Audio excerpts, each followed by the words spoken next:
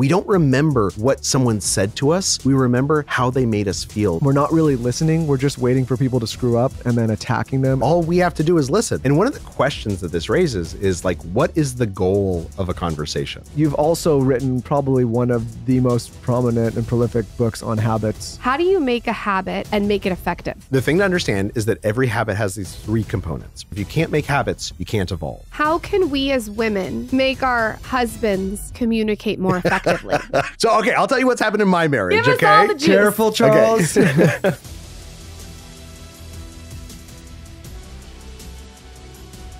I am so excited for this episode because I love episodes like this because I can slightly manipulate my husband into getting what I want. That's every episode. So we have done close to 700 interviews. Oh my gosh. And well, I don't say that to brag. I say that just to give you an idea of the amount. And it is very rare that I fanboy over anyone. True. I mean this. And the people I find myself fanboying the most over are authors.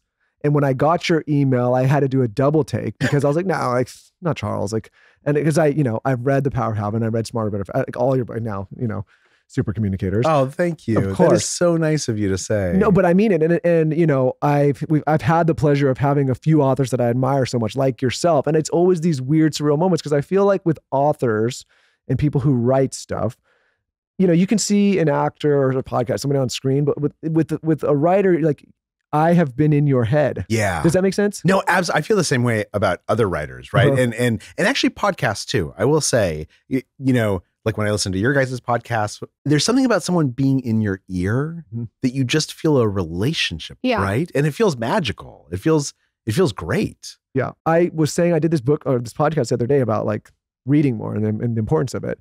And I said it's one of the rare times you can get outside of your own head. Absolutely. And like if you're going through a tough time or just anything, it's like it's really hard to get outside of yourself. And when you're reading someone's work, it's like it's a rare moment when you're not thinking as yourself. You're thinking like you are, but you're thinking as you as well. Absolutely. And you feel like you're learning something, which and it's the best form of learning, right? Because you're learning through stories, you're learning through like someone else telling you about their life, and it just feels good. And I think our brains actually have evolved to crave that. Have you always been a curious person? That is a great question. I'd have to ask my mom. She would probably say yes. I think she would say nosy is the way that she would describe it. But yeah, I think that when I was young, and I'm curious if what it was like for you guys and how you think about raising your kids in this respect, that when I was young, I spent a lot of time wanting to understand how the world worked. And in part because like, I remember like as a kid, like, and I don't know if you guys had this experience of like picking up a book and just being like, if I can find the right book that tells me all the things I need to know, like I'm having trouble making friends at school, or I'm having trouble, talking to girls. Like if I can just find the right book. And the thing that you realize, which is, I think it's a part of growing up, is that there is no book that tells you everything you need to know, that actually books tell you a lot and then you have to go out in the world and you have to use it. But I think I've always wanted to learn, and I enjoy learning, which I assume you guys do too. The show is such an obvious example of that wanting to learn about how people see the world is just fascinating. Yeah. I think, your book, and I'm sure a lot of podcasts are saying this to you, is so relevant to not just everything going on in the world, but to specifically what we're trying to do here, which is Lauren and I have so many different characters with so many different backgrounds and so many different walks of life and so many different perspectives on the show. And I think what we're trying to do constantly is get to the root of why people think the way they do, like how they came to their conclusions, getting into the difficult nitty-gritty types of conversations that maybe people shy away from so that we can understand why, deploy empathy. And I always say like the easiest thing to do from a content creation perspective is to pick one base and just like dive into that and just like hit all that stuff on the nose. But really, I think what we try to do here is like, why does this person think one way that we may not agree with? And how did they come to that conclusion? And it requires like a lot of listening and communication. Absolutely. And by the way, this is the thing that makes like us stronger as people. This is the thing that has made America such a strong nation and other nations so strong, is this ability to have conversations with people, even if there's things we disagree with them. What's interesting is communication is Homo sapiens' superpower, right? It is the reason why we have succeeded where every other species, it is how we build families and communities and villages and towns. It's how I can learn something and I can share it with you without you having to experience that same thing, that same learning yourself. And so our brains have evolved to be really good at communication. In fact, our brains have evolved to be fantastic communication machines. And so as a result, we can communicate with anyone. When we look back on the times in our own lives that we're most proud of, or we look at the founding of America, or we look at those moments in history that seem inspiring, it's usually not because everyone agreed with each other. It's because people who disagreed with each other were able to come together and create something. I mean, that's kind of what a marriage is, right? That there's times that you agree with each other and times you disagree with each other, but you know how to live with each other and you know how to love each other despite those differences. And most importantly, to communicate with each other. That's what makes a marriage really special. What do you think is the biggest breakdown in communication in this moment? Well, I'm kind of curious how you guys would answer that question too. I think one of the things that I would say is, so we used to teach communication in school. So the funny thing is Do they not do it anymore? Not really. Interesting. Not really. We're living through this golden age of understanding communication because of advances in neural imaging and data collection. We know more about communication now than we've ever known before. But a lot of that is happening in laboratories and not getting shared with people. So when your parents were in school and my parents were in school, they probably had a course like a home ec course or interpersonal relations course. And in that course, and for me, it was health and we never really got into it, but in that course, they would learn how to communicate. They would practice communication. They would learn these tools that supercommunicators know in order to be able to connect with other people. And as schools got more technical, we stopped teaching a lot of that. And I think we're seeing the consequence right now. We're seeing what happens. We're living through a time when people do feel divided from each other. If I have one difference with you, right? If we're going to vote for different people, it's like impossible for us to have a conversation. Whereas this is the smallest difference on the face of the planet, right? We have so much more in common. And so remembering how to communicate with each other and learning the skills that make us into super communicators, because we all are super communicators at one time or another. That's the thing that lets us really connect. Obviously, I've read parts of your book, like almost all of your book now. And the one part I found fascinating was there was an area of the book where you talk about communicating in different forms and how it's different. Yeah. Which I'm going to bounce around. Obviously, I have notes. No, please do. But I think this is relevant for this part of the conversation, which is. And by the way, thank you for reading the book. That's very nice of you. I really appreciate it. We try to always read the book when we have guests on. Thank you. I mean, you'd think that'd be like a normal thing, but it's not. Sometimes I find myself like I have a stack of like 5 or 6 at the same time because like we batch a lot of these and I'm like reading them. But of course. No, and I think we need to. But this part of your book where you're talking about like the way I would write a letter is different than the way I would send a text. It's different than the way I'd send an email. It's different than the way I would have this interaction. And I think like maybe in terms of like you asked about what we thought about social breakdown is maybe we haven't fully yet learned how to communicate on social as well and like receive that information because it's so new. Lauren and I are like one of the we didn't get a smartphone until we got out of college. I feel like we were the last generation to grow up without this kind of technology when we were kids. Absolutely. In your pocket. I have a 12-year-old and a 15-year-old. And what's interesting is that this same conversation happened about 100 years ago when telephones first became popular. There were all these articles that were written saying, okay, telephones are in people's homes now. No one's ever going to have a real conversation on a telephone because you can't see each other. You're not going to be able to communicate in a real way. And what's interesting is at the time they were right. If you read these early transcripts of those early conversations, it was people using telephones like telegraphs. They would send each other like stock orders or grocery lists, but they wouldn't have conversations. Now, of course, by the time we're in middle school, we could talk for like 7 hours a night. And these were like the most meaningful conversations of our life. He wouldn't get off the phone with me. Which is a good sign. It's a good sign. Ugh, I'd go to fall asleep on the phone. Go ahead. And did you guys fall in love over the phone? Was like he fell in love. I was indifferent. Go ahead. It's still kind of the case. I was asleep. So at least one of you is a super communicator because you won her over. But what's interesting is that different forms of communication have different rules and we learn to infer them. So when we talk on the phone without realizing it, oftentimes we overemphasize our words. We over enunciate. We'll put more emotion into our voice because we know the person can't see us. So we need to show them what we're feeling through our vocal tones. So we've learned we've learned the rules of telephones. But you're exactly right. When it comes to so many other forms of communication that exist now, I got my first email address when I started college. I like sending people emojis and using that to have a conversation, which is what my kids do. That's like 3 or 4 or 5 years old.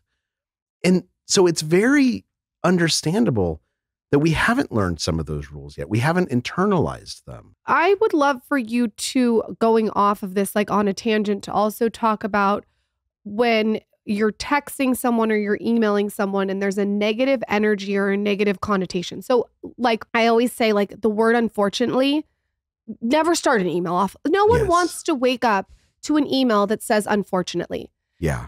So I would love for you to talk about the energy that we use through email and text message that can come off where the person who's receiving it is immediately on the defense. Absolutely. Another one is, actually, that was pretty good, right? If you just say it's pretty good, they're going to like it a lot more than like, actually, I thought it was going to be terrible, but it's pretty good. So here's what we know. And here's what we can teach our kids about online digital conversation and communication, because they're going to do it. They're growing up in a world where having these skills are essential.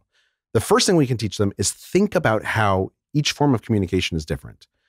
Sending an emoji is different from sending a text, is different from sending an email, it's different from calling someone. Some kinds of conversations are better in different channels. Like if you need to talk about something serious, you should probably pick up the phone rather than doing it over text. And then observe the rules, respect the rules. So if I send you an email, if I'm talking to you and I'm sarcastic, we can both hear the sarcasm in my voice. But when I send you a sarcastic email, you might not hear that sarcasm. And so we got to think about that. They might think what I'm saying is serious. They might get offended. And the number one thing that we've learned when it comes to digital communication, and there's been study after study that looks at this, is overemphasize politeness, underemphasize sarcasm. That in a conversation that's negative, that negative energy you're talking about, if just one person starts saying please or thank you, the quality of the conversation will ratchet up almost 50%. It's unbelievable, though, some of the emails that I get, that also the long-winded ones that are 600 pages. It's like, it's almost like when a 600-page email comes in, it's like you have no respect for anyone's time. You're right. You could take it. You could take a moment and you could clarify. Now I will say that sometimes, I put my email address out there in the world as charles@charlesduhigg.com, and I respond to every email I get from a reader or a listener. And sometimes someone sends that huge long email and it's just stream of consciousness and you're reading it and you know that they're in pain, right? They're not actually writing for you. They're writing to let this out. And sometimes all they need as a response is to say, I hear you. I see you. I'm sorry you're going through this. I know it will get better. It's just like they want acknowledgement. They just want to be seen and heard. And honestly, oftentimes when we have conversations, the thing that makes the conversation good, the thing that makes us into a super communicator is just proving to the other person that we're listening to them. How can we as women make our husbands communicate more effectively? So, okay, I'll tell you what's happened in my marriage. Give us all the juice. Careful, Charles. Okay. So step into the dungeon. Yes, exactly. So one of the reasons I wrote this book is that I got into this bad pattern with my wife, whom I love and adore. We've been married for 20 years and she's smarter than I am. And congratulations. She's a better surfer than I am. She's wonderful. I would come home from work and I would start complaining about my day. And Liz very practically would give me a suggestion, why don't you take your boss out to lunch and you guys can get to know each other a little bit better? And instead of being able to hear her, I would get more upset. And I would say why aren't you supporting me? You're supposed to be on my side. And then she would get upset because I was attacking her for giving me good advice. And I wanted to understand why this kept happening because I knew it was a bad pattern, but I'm a professional communicator. Why do I slip into this so easily? And so I called up all these neurologists and psychologists and I said, well, I'm going to write a book about it. So will you please tell me how to fix my own problems? And what they said is, well, here's the thing that you're missing. And I think this gets to what happens in a lot of marriages. We think of a conversation as being about one thing, but actually most discussions are made up of different kinds of conversations, right? And in general, they fall into one of three buckets. There are practical conversations where we're solving problems together, we're making plans. There are emotional conversations where I might tell you how I'm feeling And I don't want you to solve my feelings. I want you to empathize. And then there's social conversations about how we relate to each other in society and the social identities that are important to us. And they said, if you're not having the same kind of conversation at the same moment, you're not really talking to each other. So when you came home, you were having an emotional conversation and your wife, Liz, was having a practical conversation and you literally couldn't hear each other. And so here's what we do now. I come home and I complain and Liz says, do you want me to help you figure out how to solve this problem? Or do you just need to vent and complain? And it feels so good when she asks me, right? Because up until that moment, I haven't stopped to ask myself. And I say like, no, this isn't a big deal. I just need to vent about it. So I think that one of the things we can do, particularly women, because I think they're particularly talented at this, is to just take a beat and say, what kind of conversation are we having? I asked Michael, are you at request for coaching? Yeah, but even so, sometimes to your point, if I'm in a certain kind of mood and I get that question, I'm going to meet that with some resistance because it feels like, in a way, you're Being patronizing. It can feel patronizing. Yeah. No, and I love how you framed out the three kinds of conversations. I actually had these highlights is one of those. Could you elaborate a little bit more on the three types of conversations from your perspective and how people can maybe identify which kind of conversation they're in? And I'll tell folks the right way to figure out what kind of conversation you're in, which is probably something that you guys do intuitively with each other, which is to ask questions, and in particular to ask a special kind of question known as a deep question. And a deep question can sound kind of intimidating, right? But a deep question is just something that asks me to just talk about my values or my beliefs or my experiences. And it can be as simple as, bumping into someone and saying like, oh, what do you do for a living? Oh, I'm an accountant. Oh, do you love being an accountant? What's that like? Like, how did you decide to become an accountant? What made you decide to go to medical school? Those are deep questions, and they're not hard to ask. And when the person responds, they usually tell you what kind of conversation, what kind of mindset they're in. So think about the difference. And the same person might answer the question both ways to say, oh, I became an accountant because, I wanted a steady job and I knew that there was always work for accountants. That's practical. That's practical. That person's a practical mindset. Now think about that same person might say, I just fell in love with numbers. Like, and like my dad had an accountant who he relied on, and he helped us when we were in some financial distress. And I saw how much he could change this person's life. That's an emotional perspective, right? And it might even be social. Like, I just, I think that in America, we need more people increasing financial literacy. That's social. If we ask a deep question and then we just listen for one of these three conversations, oftentimes they tell us where they want to be, what kind of mindset is important to them. Sunbum just launched their new daily collection with 3 new products to be used on the daily. And the one that I am loving out of all 3 is the Daily Body. I recently just traveled, and you guys know I'm a sunscreen freak, and I wanted something really great for my body. This one feels like your favorite body lotion, but with SPF. I don't like something thick and sticky that gets everywhere all over my clothes. I wanted something light, like I'm wearing linens and silks, and I wanted it to be really sort of like comfortable. So I love that it feels like your favorite body lotion. Like it's just lightweight. You put it on in the morning and you truly forget about it. Sunbum's new sunscreen really thinks it's a moisturizer, and that's a good thing. Like I said, it really is ultra lightweight. It has a moisturizing formula with a built-in SPF, so it's easy to stay protected from the sun every day. You can use this when you get out of the shower. You just put it on your arms, on your hands, on your legs. I even put it on my feet. I'm serious about it. And you should know, and this is important for a sunscreen, that it has 24-hour hydration. It's also SPF 50. It's sheer and invisible. Really, like the whole entire time that I wore it, it was not sticking to my clothes. I just feel like everyone needs a good daily sunscreen, and the Daily Body is the best. Visit sunbum.com, that's sunbum.com, and use code SKINNY15 at checkout. You get 15% off your first purchase. That's sunbum.com, code SKINNY15, and you get 15% off your first order. Sunbum.com, code SKINNY15. If you are going to do one thing in your home to upgrade your home, my recommendation would be to do all non-toxic cleaning supplies. I cannot tell you how much this has changed my life.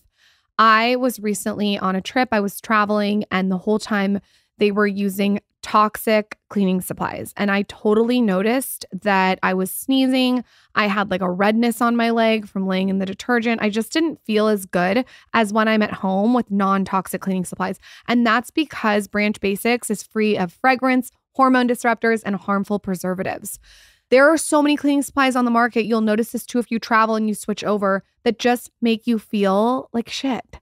Branch Basics, though, has you covered. Their premium starter kit replaces all your harmful cleaning supplies in the home. So it's like one swipe. I also love their hand soap. The Branch Basics now has a luxurious gel hand soap. I have it in my kids' bathrooms, so I don't need to worry about them washing their hands with products that disrupt their hormones. Branch Basics is made with only the safest ingredients to nourish your skin.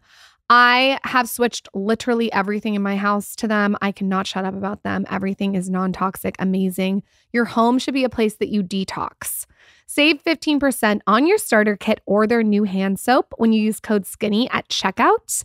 That is branchbasics.com. Use code SKINNY. Again, code SKINNY for 15% off when you purchase a starter kit or their new gel hand soap. One of the most savvy supplement companies on the market is Symbiotica. I love their products because they make it so easy to incorporate them into your routine. So what I'll do is I'll put like 3 of their little packets in my handbag on the go. I like how they're in those like tiny packets and they taste delicious as opposed to like an actual pill. They have this vitamin C that tastes absolutely delicious. It's like creamy and like orangey and so good. My kids love it. And then I love their glutathione. I always take their glutathione when I'm drinking alcohol. We were just on vacation and I had my house stocked with glutathione. All my friends were taking it. And then my other favorite product by them, it's a spray. And basically what I do at night is I spray it on my body. It smells like lavender and it just goes into your skin. It smells absolutely delicious. I'll like even use it sometimes as a perfume because the magnesium just sinks right into your skin. Their supplements are so savvy and it's a really easy, effective way to get your daily dose of nutrition. Every product is really, really thought out. We have a code for you. I've given my family this code. I use the code. Start your subscription today. Get the vitamin C, the glutathione, and the magnesium spray. You will not be sorry. You can save up to 15% off your subscription with our code SKINNY. Just go to Symbiotica.com and use code SKINNY on your subscription order. You can save up to 15% off your subscription with our code SKINNY. Just go to Symbiotica.com and use code SKINNY on your subscription order. That's Symbiotica.com. I'm wondering if there's a common denominator that you see people doing that they could quickly shift immediately when it comes to communicating. Yeah. So I think there's 2 things.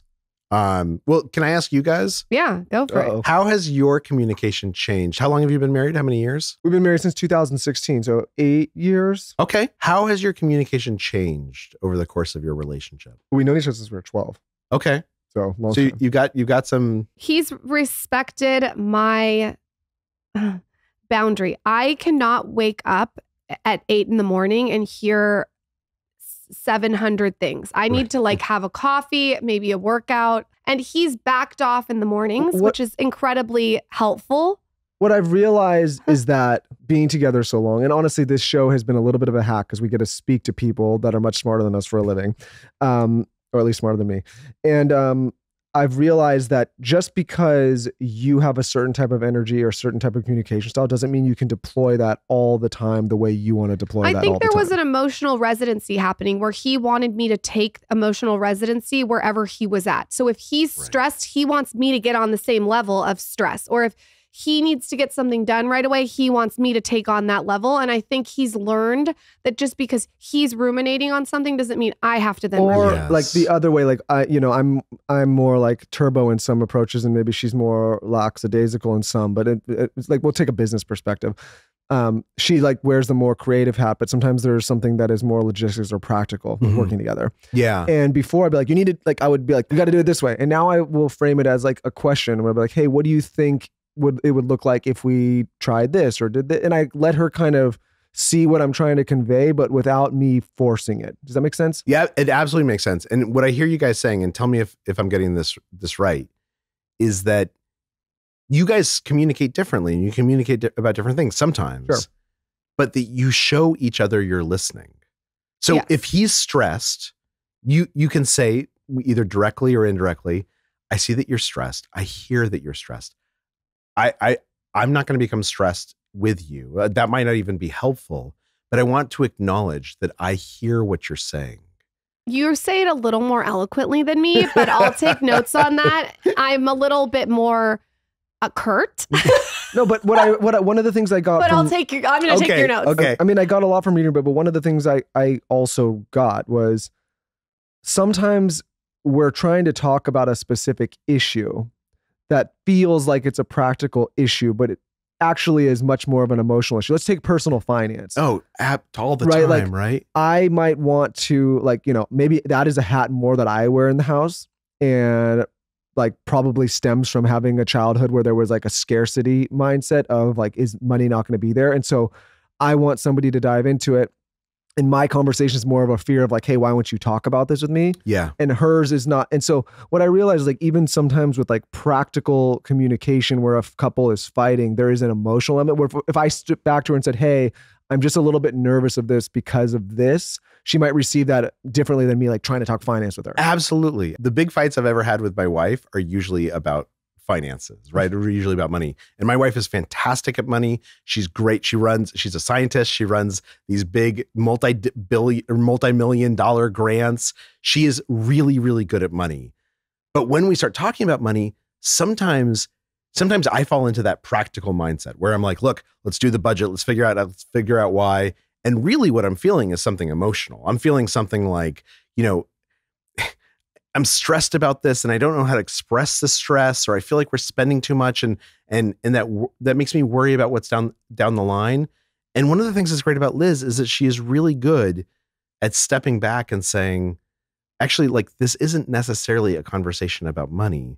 This is actually a conversation about how we feel and how much control we each have in this relationship and how we appreciate each other. She sounds like a real communicator. She is amazing. She's amazing. And she's really good at figuring out what we ought to be talking about and bringing us there. So you asked, what is the one thing we can do immediately that helps us? And the number one thing we can do, and Liz does this really well, is we can prove that we're listening. When someone says something to us and it seems like something meaningful, even if we've heard them, when we repeat it back to them and say, am I getting this right? This is what I heard you tell me. Or when we ask a follow-up question, or when we say, look, this is something, you know, I know that this is a hard conversation. I want to thank you for having it. We might even walk away feeling differently about this, but I want you to know, here's what I heard you say, and I appreciate you saying that to me. That changes everything, particularly in a conflict conversation. Listening seems to be a real underrated, like, I feel like it's an art and it needs to be talked about more because it's really something that anyone can tap into and get better at. Yeah. Yeah. And the great thing about listening is that to get better at it, all we have to do is listen, right? You don't have to like go run a marathon. You don't have to like learn how to speak a foreign language. You just listen. Now, what's important though, is that when we are listening, the other person might not realize that we're listening.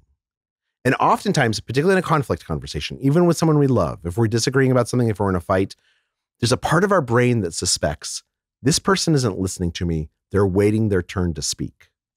And so when we prove that we're listening, when we show that we've actually processed what someone has said, we ally that anxiety. And there's actually a great technique that they teach at Harvard and Stanford and a bunch of fancy places called looping for understanding.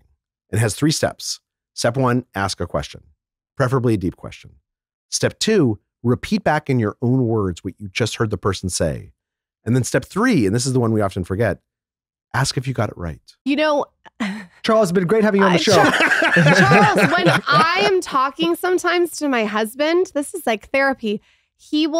I'll say, did you listen to what I said? Because he'll like change the subject or whatever men do. I'll just blame it on men. And he'll say, my brain just processes faster than a normal person. No, I said, say what you say. No, I will say, I heard her. I will repeat back to her what she said, but I will not do the third part. I just realized I don't do the third part. Well, you also could repeat it back to me. That's the second part. No, Don't forget the second part. It's a sandwich. All the time. It is a sandwich. So the next time he says my brain processes faster than the normal person. Part of having you on the show today, I knew. Again, reading the book, I was like, this is gonna come up. I'm gonna be a punching bag on this show. But I do, like, listen, jokes aside, I could be better. We all could be better. We all could be better. Yeah. Yeah. And you asked about like what we've learned. This show has forced me and taught me to be a better listener. And also, I think as an interviewer, many interviewers fall into the trap of waiting for the person to stop so they can ask the question. Yes. And we have notes and stuff, but like what we try to do here. And we've had to work. I mean, listen, we've never been perfect and we're still working at it, but we've had to spend a lot of time following the conversation where it actually goes, as opposed to like, wait, I got my next question. It doesn't work. That's exactly. And what's interesting is that when researchers look at conversations, what they find is exactly what you just said is incredibly powerful. So if you ask someone, oh, you had a long conversation with that person, what'd you talk about? They might be able to remember one or two, maybe even three topics they talked about, but they won't remember exactly what they said. They won't remember what the other person said, not precisely. But if you ask them, how'd you feel during that conversation? They will be able to tell you precisely. We don't remember what someone said to us. We remember how they made us feel during a conversation. And the way that we do that is we're in the flow. It doesn't matter if you say something wrong. It doesn't matter if your get tongue-tied. If like the ideas always sort of have trouble getting from my brain to my lips.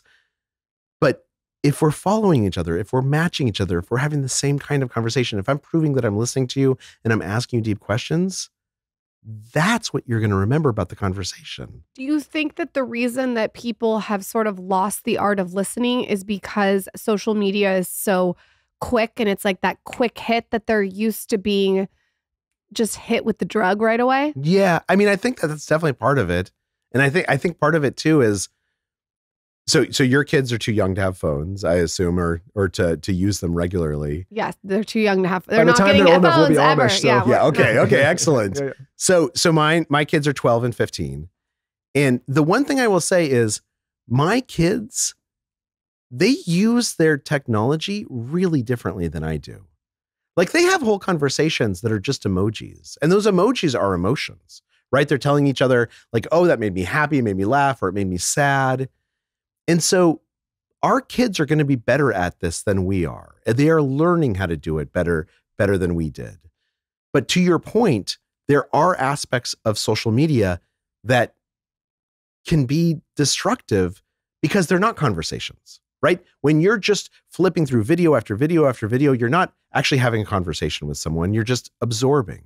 Or if you're on Twitter and you're screaming at each other and you're seeing people all lump on and jump on someone and talk about how terrible they are, that's also not a conversation. That's not trying to show that we're listening to each other, that we're understanding. And so the more that we teach our kids and ourselves that like, let's remember what's good about communication, the more that we can use these devices and these new tools to really connect with each other. Can we discuss, you have these rules in your book? Sure. Around having, I guess, would you call it more productive or better? Or a learning conversation. Learning conversation. Yeah. And I probably screwed this up. I probably in the beginning could have done some of these things to set my goals and intentions, but we dove right in and I got too excited. I love it. But okay, so for the learning conversation, you have rule 1 here, which looks like we've kind of dove into already, which is pay attention to what kind of conversation is occurring. And it's really easy. You can even just be like as basic as like, is this emotional or practical or social? Okay. So this right now is social, us three.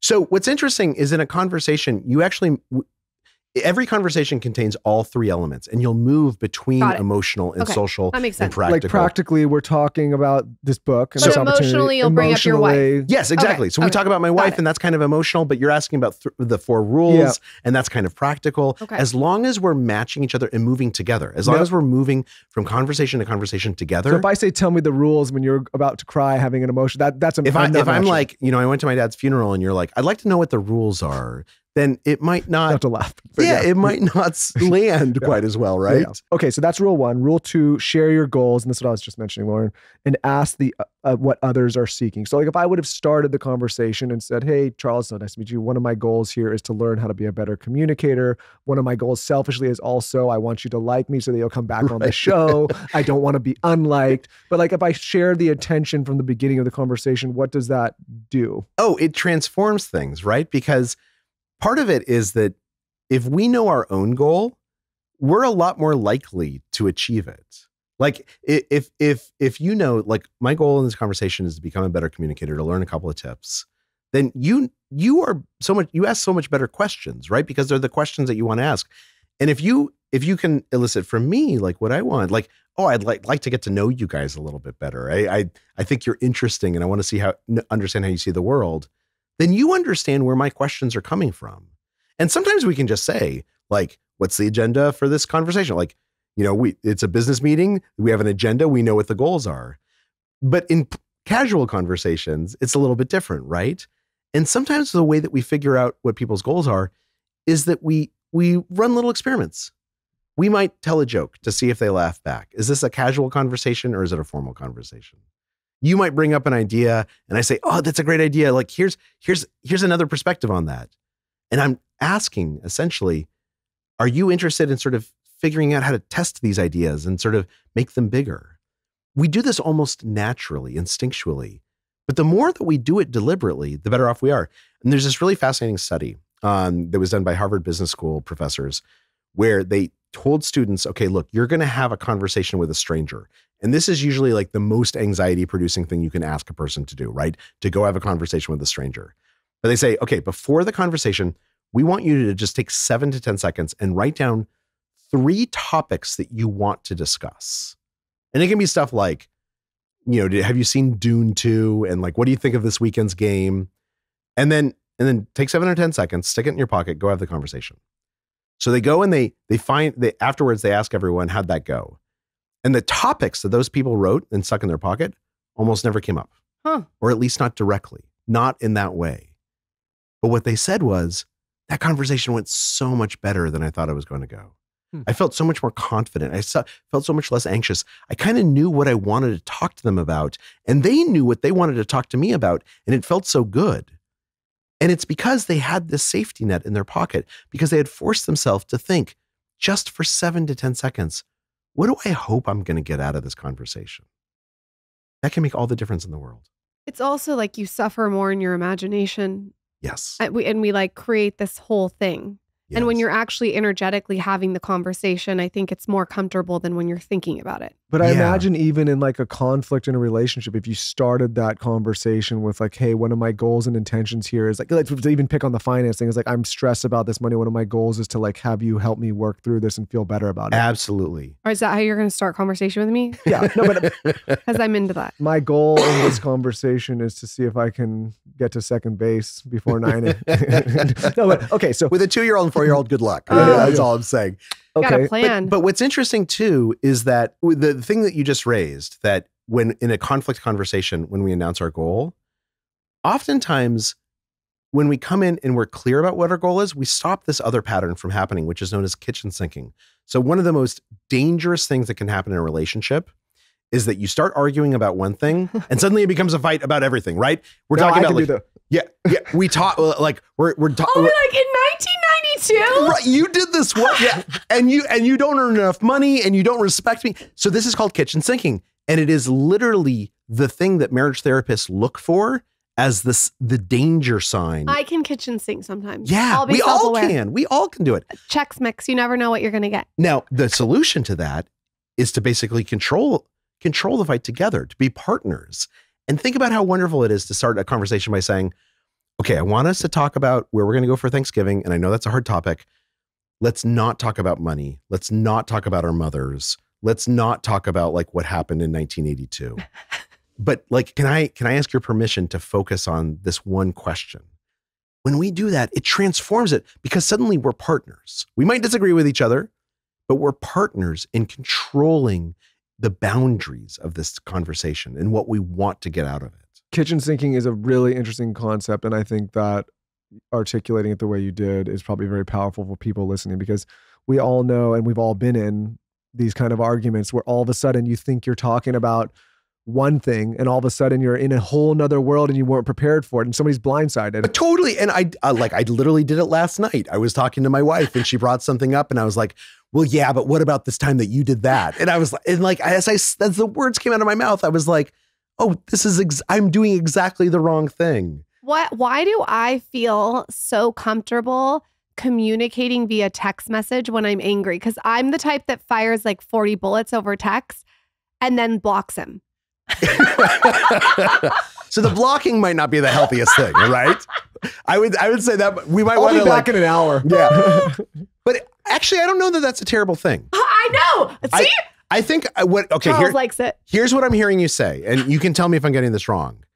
What I hear you say is when you are upset, you know that if you have that fight face to face, if you share what you're feeling face to face, it might make things only worse. It's going to get ugly. So I go take a walk. Yeah. And then I get my phone out. And then you send these texts. And the nice thing about a text is you get a chance to kind of like, you type it out and you're like, yeah, you're a jerk. And then you look at it and you're like, well, let's just like, Wait, what's the second part that you do? I voice note it. Okay. But at least you're taking that step. You know, and my guess, and tell me if I'm wrong, my guess is that when you start getting all those voice notes, you're like, fuck. Okay, like I'm going to set aside. I'm not going to assume that the first voice note is going to be like the last voice note. You asked how we've been learned how to communicate as we've gone in marriage.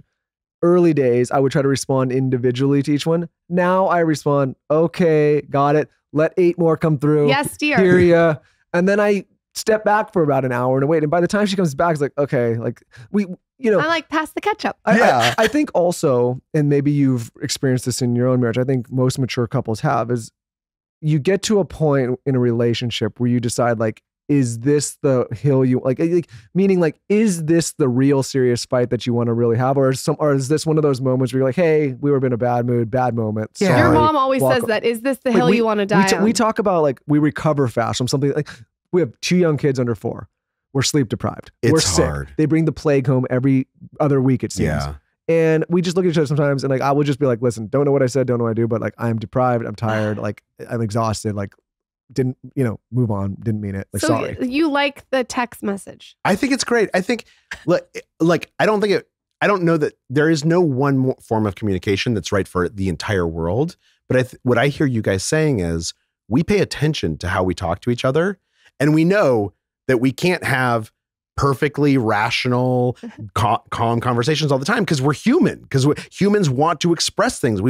But what we have learned is how to do that in ways that don't become destructive, but rather allow us to find a pressure relief, to allow us to send my husband 40 voicemails and have him write back, I hear you. I hear what you're saying.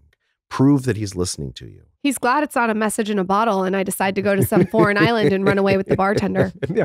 No, I think, but like whatever, I guess also as I've matured and realized that not all of us are perfect and we're all going to have these moments of frustration or weakness. It's like, if that is your venting process and we can then recover after, and it's like, I don't have to rub that venting process in her face, right? Like, I'm not going to turn around and be like, look what you did in this moment. And like, really like, I mean, I could, but I just, it's not productive. And so I try to be like, okay, like we all have. Sometimes I just moments. take your phone when you're in the bathroom and delete the text when I feel stupid. Just delete them all. Okay. And I have to say, so I was on another podcast and I was talking about money and my wife and our relationship. And I implied something that she's not good at money, which is not right. Or that we have a difference on money. And it really hurt her, right? She heard it and it hurt her. And I feel so bad about it. And I've apologized and I've said like, look, I'm sorry. Like in the flow of the moment, I said this thing that I said it wrong and I didn't say what I was feeling. And so much of communication is understanding that and giving grace to other people, understanding it's just hard. It's hard to communicate, right? And the more that we allow the other person to screw up, as I screwed up when I said this thing, and I've apologized so much, the more that we say, look, I understand. It is hard to talk. It is hard to get those ideas from your brain to your lips without something screwing up, the more that we empower them to actually share with us who they really are. I think saying sorry too, in any case where you are sorry, should be like, that should be normalized more. Like people like want to die on the hill. Like if you do something wrong, say sorry, take accountability. Honestly, when you're saying sorry, what you're also saying is, I hear you. Yeah. Right. I'm proving that I'm listening to you. I heard you say that I hurt you. And at the time that didn't even occur to me, but I'm sorry. Like I hear that you told me that you were hurt. And I wish that I had done things differently. To your point, though, back to you. it's why when you're sleeping, subliminal messages. I really don't like the state of most, politics and not to go political, but into mainstream news outlets, because to your point, communication is very hard. We do this in a very long format so that if there's something I don't understand or is not articulated correctly, or if somebody makes a mistake, we have time to be like, oh, what did that really mean? And then and even if maybe you said something and it was like, oh, I didn't mean it that way. Can I clarify? Like, we live in an environment where people pull sound bites and are trying to pigeonhole people to say the wrong thing quickly so that they can then prove their point or pull another sound bite. And that's how a lot of us are getting our information and then passing judgment. And I think it's a really dangerous place to be in, because we're not really listening. We're just waiting for people to screw up and then attacking them, and not even taking the time to figure out, like, wait, what point were they actually trying to articulate, and what did they actually mean? I think that's really well put. And one of the questions that this raises is like, what is the goal of a conversation, right? And what we know is that the goal of a conversation is just one thing. It is not to convince you I'm right and you're wrong. It is not to get you to like me. It is not to impress you with how smart I am. The goal of a conversation is to understand what you are trying to tell me and to speak in a way that you can understand me. And if we do that, we have succeeded. We might walk away thinking like, that person's completely wrong. I don't agree with them, but I understand them and they understood me.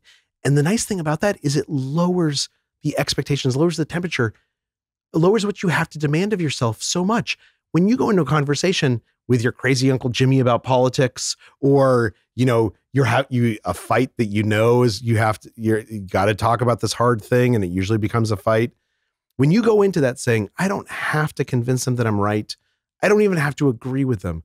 All I have to do is understand what they are trying to tell me and help them understand me. And it's a success. That's so much easier. I also think that when you're talking to someone that's committed to being right, I always look at it as someone, I look at them as a child. And I'm like, there's something in their identity as a child where they felt that to get attention, they had to be right. Yeah. And so when I'm talking to someone who has to be right, I just let them be right. That's what they need out of the conversation. So just let them hold space for them to be right instead of being combative, because and you could tell me more, like, what are the turnoffs in conversation? I would think conflict and being combative is one. So it's interesting. So, because there's a difference between conflict and being combative. Okay. So you're exactly right. Trying to make someone feel small, making this conversation less safe, making them feel like if they say something, I will use it against them, that's disastrous. But conflict can be very different, right? We can sit down and we can say, oh, you're a Democrat and I'm a Republican, or I'm a Republican and you're a Democrat, or we feel differently about all these issues, or whether Star Trek or Star Wars is better. Star Wars, but go on. Yeah, Harry Potter. I totally agree. But that being said, we can have that conversation and we can engage in that conflict, discuss that conflict without being combative. And the way that we do that is that we prove that we're listening to each other and we ask each other questions, right? This is the thing that supercommunicators do. There's a bunch of different things. There's asking deep questions, looping for understanding, often acknowledging differences rather than pretending they don't exist. But all of these things, all of what they serve is this basic thing, showing you that I want to connect with you, showing you that I want to have a conversation with you and I want to understand who you are. And I hope that you want to understand who I am. When we say that to someone, when we show that to someone, then even if they disagree with us about Star Wars or Star Trek or politics, then we have a connection. Yeah, I agree with everything there except with the Star Trek people. Spock's going to come get you in the night, man. That kind of goes into your rule 3, which is ask about other feelings and sharing your own. Yes. Right? That is a critical component. And it's critical. The second part of that is ask about others people's feelings and then share your own. There's this thing known as emotional reciprocity or vulnerable or reciprocity of authenticity. If I say something real and meaningful to you, if I share something about myself with you and you just go, oh, interesting. I'm glad you shared that with me. We're not going to feel close to each other, right? But it's an opportunity for you to possibly share something about yourself or at least show that you were listening. A good example of this is, so I mentioned my father's funeral. So 7 years ago, my father passed away and I went to his funeral and this was like the biggest, right? This was all I was thinking about for months. And I came back from the funeral and I went back to work and I would mention to people, they were like, where were you last week? My dad passed away. And they would say something like, oh, I'm sorry, my condolences. And then they would just move on. Like we'd talk about whatever else we normally talk about. And if somebody had said to me, oh, really? I'm so sorry to hear that. Like, what was your dad like? It would have been amazing. It's all I wanted to talk about. I would have been thinking about what he was like for weeks. But we don't do that because we're worried that we're going to say the wrong thing. We're worried that it's going to be uncomfortable. We're worried that we don't know what to say next. Specifically with death, huh? Yeah, most importantly with death. But when we invite someone, sometimes the way that we say something emotional about ourselves is simply by asking a question that says, I have been through this. I know what this is like. I know that you're thinking about your dad all the time right now. Tell me about him. So part of emotional connection is not only asking about other people's emotions, it's also sharing how we're feeling, sharing who we are, not stealing the spotlight, not saying like, oh, your dad passed away. I totally understand. My aunt passed away 7 years ago. And like, oh, that's the worst. Right. Like that's not a conversation. That's trying to get the spotlight for yourself. But when we're authentic and we're genuine and we share, I'm sorry your dad passed away. My dad passed away. I know how hard this is. What was he like? That feels amazing. Really good advice about what to say if someone passes away. That's some of the best advice I've ever heard. Yeah. Well, let me know how it goes. I'm going to steal so many of these tips for you. I think that it would be horrible to have you here and not talk a little bit about habit. Of course. Absolutely. I would love to. The audience, for those that are not familiar, I think you've also written probably one of the most prominent and prolific books on habits in The Power of Habit in the history of books on habits, right? Oh, that's so kind of you guys to say. No, and I love hearing from people about habits and talking about habits. Well, habits is like my favorite thing ever to talk about in the world. Yeah. It's my favorite. So I guess my first question about habits is, how do you make a habit quickly and efficiently and make it effective? Okay. So the thing to understand is that every habit has these 3 components, right? There's a cue. And this comes from a part of our brain known as the basal ganglia. Every animal on earth has a basal ganglia, and it exists literally to make habits. Because if you can't make habits, you can't evolve. What it does is it takes a cue, a trigger, and it links it to a routine, a behavior. And then it notices if there's a reward. Every habit in your life, and 40 to 45% of what you do every day is a habit. Every habit in your life delivers a reward to you, whether you're aware of it or not. When you back the car out of the driveway without like hitting the garbage can on the way out, and you make it into the street almost by habit, you're like also thinking about the meeting you got that day. There is a little reward sensation in your brain that occurs when you make it out into the street and you don't hit the garbage can. You're not aware of that. You don't notice it, but your brain does. And so your brain says, okay, the basal ganglia says, I'm going to make this cue, this routine, and this reward into a habit loop. And I'm going to make it easier and more automatic to do this thing. So if you want to create a habit in your life, don't focus on the behavior. Focus on the cue and the reward. Find a stable cue that you can give yourself. Like, what's a habit you'd like to create? What's a habit I'd like to create? Maybe waking up a little bit more early. Okay. So let's figure out a cue for that. And most cues fall into 1 to 5 buckets. There's time of day. There's a particular place. There's a certain emotion. There's the presence of other people, or there's a preceding behavior that has become ritualized. Oh my God. And you get to choose. It's up to you. So for you, maybe it's a time. If it's, I think it's going to be like a time of day, right? Because you want to wake up a little bit earlier. I want to wake up a little bit earlier. Okay. So we're going to set an alarm for that for when you wake up. Okay. I know. I'm sorry. Okay. That's hard. It's hard. It's hard, but we're about to make it better. Okay. So time of day, I'm going to wake up at 5:50 rather than 6:15. 6:30 instead of 7. Okay. Love it. 6:30. You're a woman after my own heart. So I'm going to wake up at 6:30 rather than 7. I'm going to set the alarm for 6:30. That's my cue.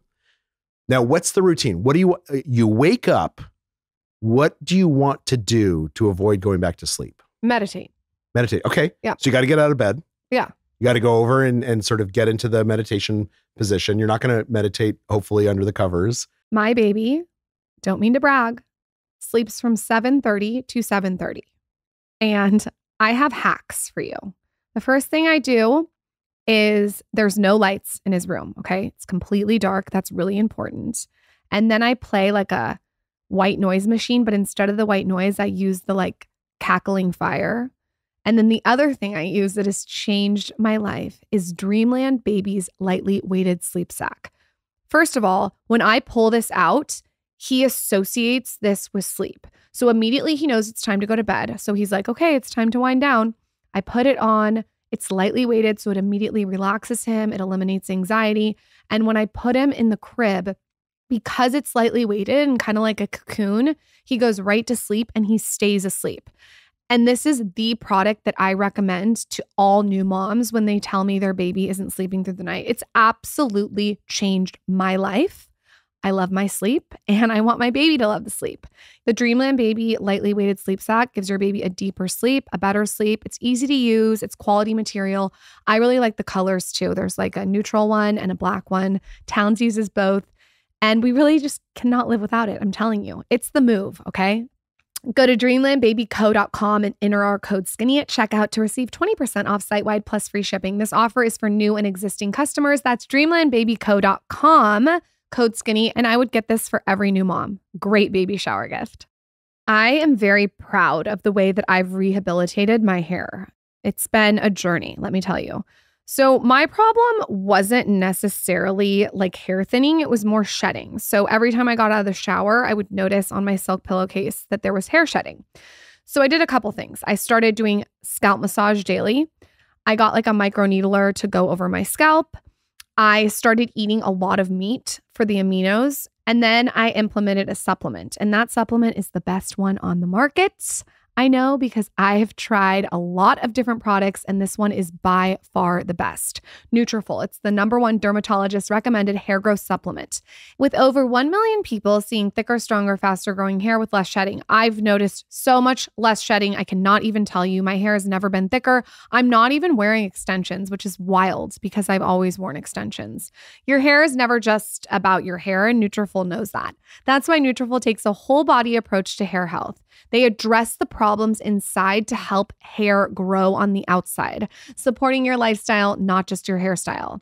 Take the first step to visibly thicker, healthier hair. For a limited time, Nutrafol is offering our listeners $10 off your first month subscription and free shipping when you go to Nutrafol.com and enter promo code SKINNYHAIR. Nutrafol.com, spelled Nutrafol.com, promo code SKINNYHAIR.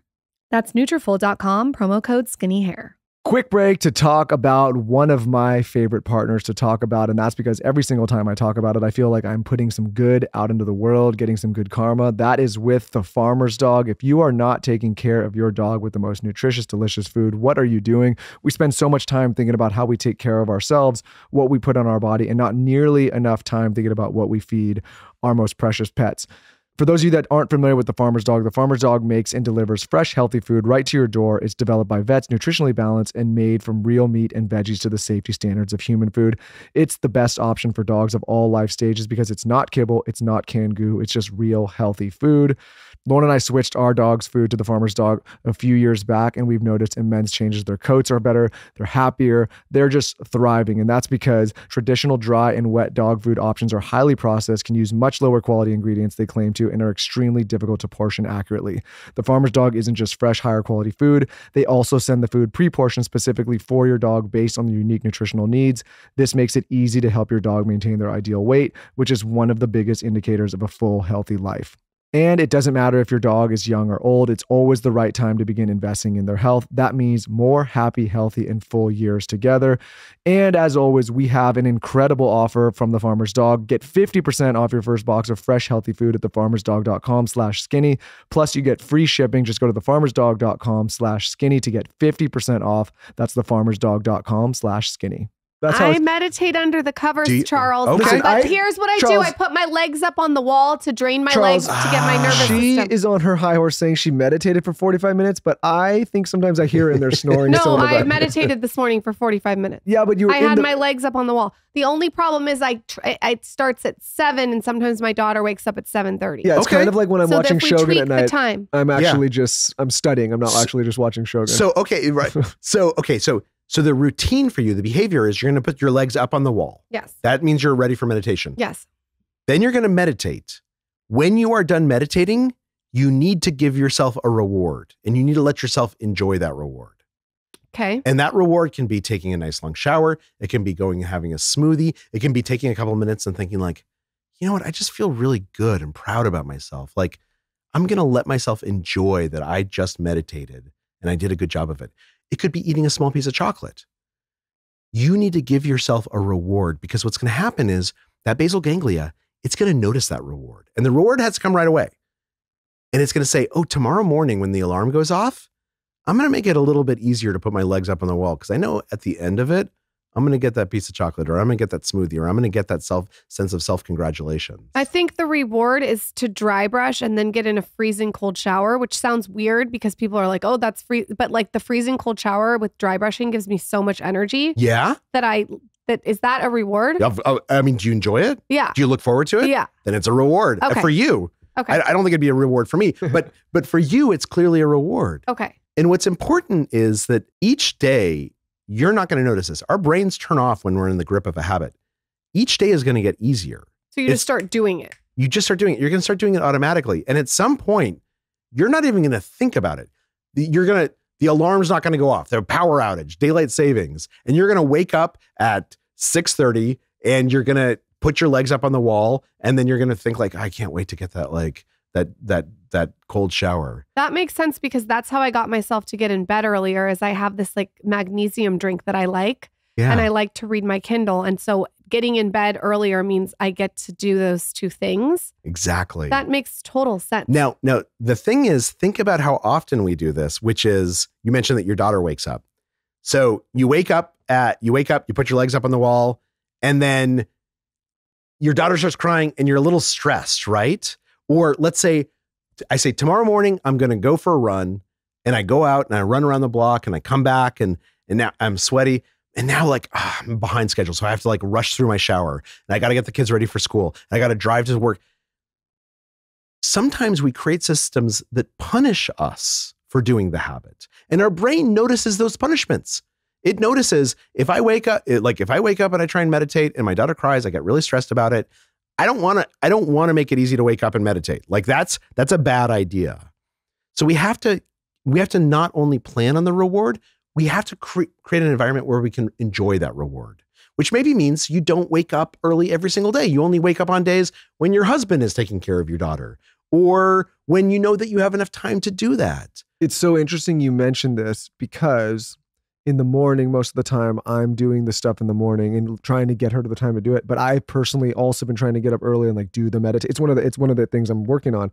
But I've noticed sometimes I will be in the routine, but since I'm also on kid duty, if they happen to get up early or get crazy, it disrupts that whole thing. And then what it's done is it's created exactly what you're talking about, but I've never thought about it that way. It's like I'm in the middle of the meditation, kids come down or start screaming and it rips me out of it. And it's like created a negative. It's a punishment. You're punishing yourself for that activity. Now, that happens. That is part of life, right? Yep.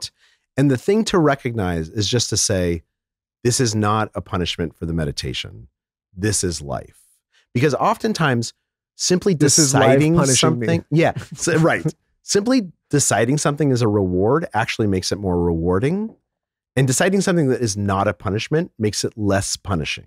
Because in a perfect world, the way I would do it is I would get up. We have this red light, and I do that to like wait. It's good for my eyes, so I'm using that. And then I will do the breath work and meditation, and then I reward myself with like this great coffee. Yeah. But I won't do it until after that. But if that gets all derailed, then it kind of screws up the whole process. So I've like, it's interesting you articulate that, because now I'm going to think about this whole process differently. A lot of habit is just about how we design our life to make those habits sort of flourish. How have you seen healthy habits out of your writing? Like, what have you seen from your audience and from yourself? Oh my gosh. So in The Power of Habit, actually, this is the number one thing that I hear. There's a chapter in The Power of Habit about AA and about being in recovery. And in many ways, what AA is it's a habit change device. It helps us take a dysfunctional habit where we've associated drinking with certain kinds of rewards, right? Relaxation and sociability. And it helps us find a new way to access those same rewards by going to a meeting and spending time talking about things that matter to us. And the emails that I get from people who say things like, I felt powerless to stop my drinking for decades. And then I read the book and I went to my first AA meeting and I've been sober for 18 months. Those are amazing. Because the truth of the matter is, we all have something. We all have something that we feel like we don't have control over, right? I wish I exercised more. I wish I ate less. I wish I was kinder to my kids. And what they're really saying is, we can change. And this is what we know from the science. We can change any habit. We can create any habit. Your work, I imagine, is incredibly fulfilling for you. That is very nice of you to say. I really, really enjoy it. If you talk to my wife, she would say all he does is complain all the time about how hard it is. Because it's on your next book, write about complaining. I love it. That's I the love topic. it. I definitely complaining. will. Before going back to the Supercommunicators book, I think there's a lot of people that would maybe look at this book and potentially look at it as an opportunity to maybe take advantage of people in certain conversations, especially like you mostly, you write for a lot of business. I write for the New Yorker and I write about business topics. Yeah. And I imagine there's a lot of business people like, oh, I can get this. And one of the things I've heard you talk about is negotiation, and how sometimes people don't realize that negotiation is not actually about winning. It's about like understanding and empathy and getting to a place where you both feel like there's something that's productive happening, right? And really understanding the person. Oh. And I'd like for you to talk about that a little bit in communication, because I think it's important. Absolutely. Yeah. So when you talk to really elite negotiators, they don't talk about trying to get the biggest slice of pie. They talk about trying to figure out ways to make the pie larger. Because if you can find a win-win solution, like everyone's better off, that's the easiest negotiation on earth. But oftentimes to find a win-win solution, I can't go into that saying, I want to win. Here's what I want to get. I need to understand what you want. And I need to help you understand what I want, because there's probably some things that overlap where we can come to an agreement and we can say, actually, we can't give you a salary increase. But what I hear you saying is your employees actually just want more time. Like they see time as money. What if I gave them more time? Like what if we had an extra week of vacation? That's how we make the pie bigger.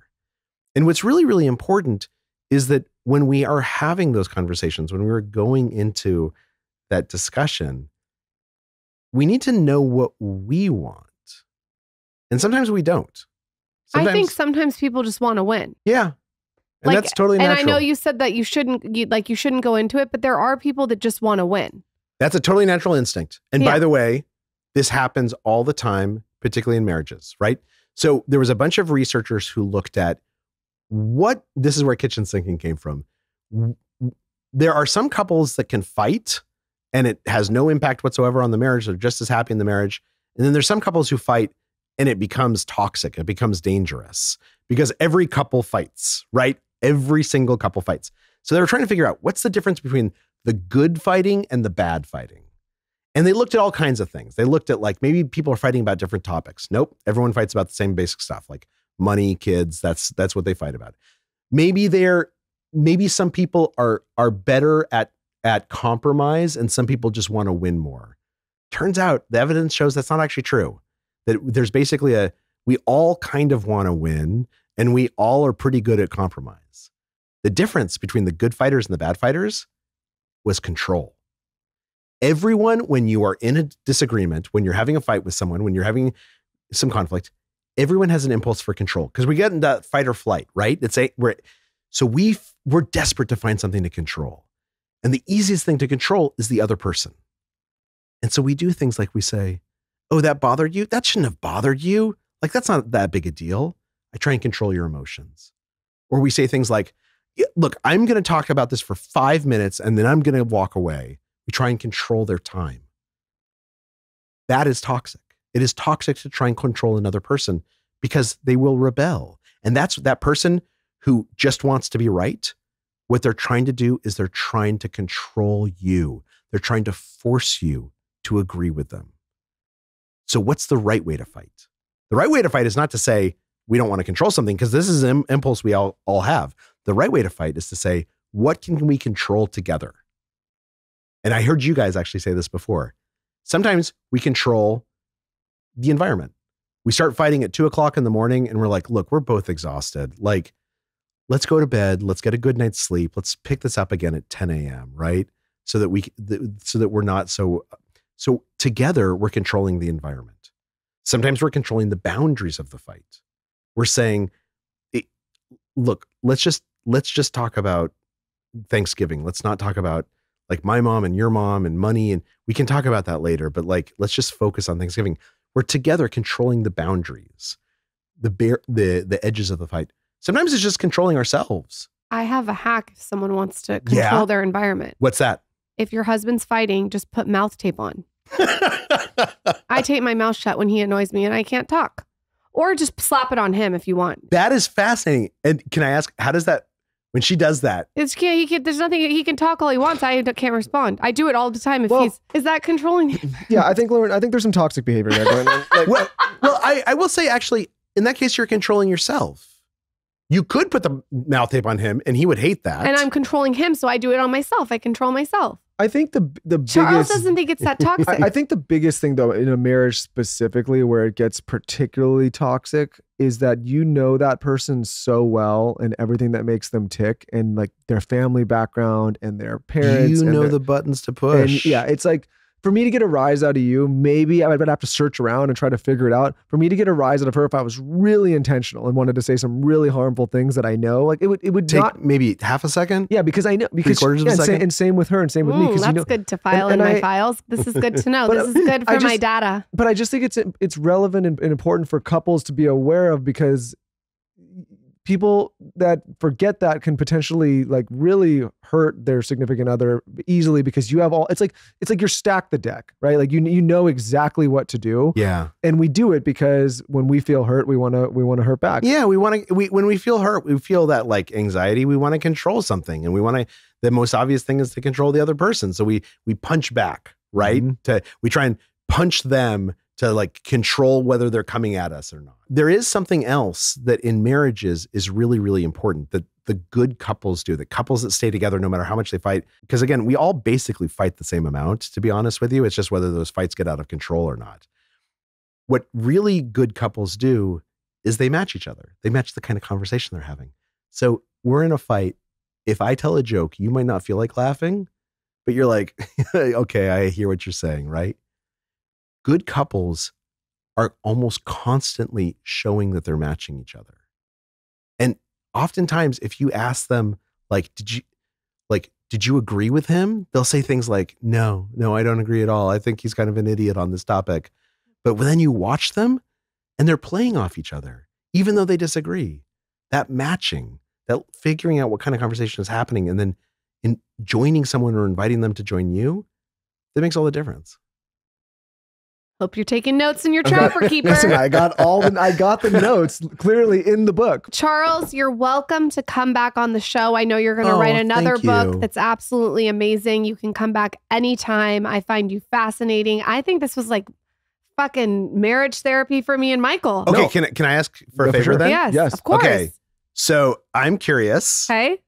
a month from now, a week from now, whenever, the next time you guys have a fight. Should we Instagram live it? You won't need a month. You won't need a month. Just send me an email. Tell me. I will. Tell me this is what happened. This is how it could have gone bad, and this is how it got better. Tell me what you learn about. Tomorrow morning, when he tries to talk to me before 10 a.m., I'll see how he responds and if he matches my energy, and then I'll send you an email. Although you will have already, you woke up early and you meditated. You're going to be like in this Zen state. I'm not already. saying this to yank I might your need chain. to wake up earlier. I told Lauren when I got this book from you and when I saw you writing this, I said, this is maybe one of the most important books that you can read for like He all did. of them. Thank you. And I'm not saying just saying us for what we do. I'm saying any human being, because who doesn't want to learn how to communicate in a more effective way, better, listen more? And I just think like the world needs more of it. Yes. And again, going back to the intention of this show, honestly, like we try to be a conduit to serve our audience in a way to get them to question themselves and think deeper and understand, and more importantly, like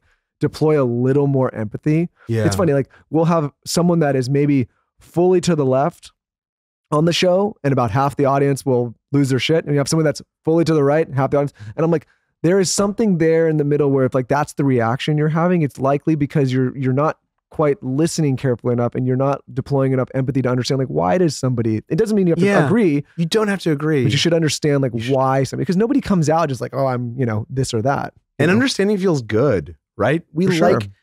We want to be friends with our neighbor just regardless of the political lawn sign that they have in front of their house. We want to be able to talk to crazy Uncle Gary, even though he believes that lizard people are taking over the world. We want to connect. I am going to be a super communicator. Watch out. Charles, thank you for coming on the show. Where can everyone buy your books, find you, pimp yourself out? Oh, anywhere you buy books, Amazon, Audible, Barnes & Noble, your local bookstore. That's the best place to go to buy the book. And you can find me. So if you just Google my name, Charles Duhigg, I'll come up, or The Power of Habit or Supercommunicators. But most importantly, my email address is charles@charlesduhigg.com. And if you email me, I will read and reply to your email. Wow. I take it seriously that if you want to connect with me, I feel like I should honor that. That's a full-time job. What's your Instagram handle? My Instagram handle is cduhigg, I think. Okay. All right. I love it. I'm not such an IGer. Not the big IGer. You guys, I highly recommend going to buy this book. I think this is what, like Michael said, something everyone needs. And definitely also check out The Power of Habit. Thank you for coming on the show. Thank you Charles, for having me. the best. That was awesome.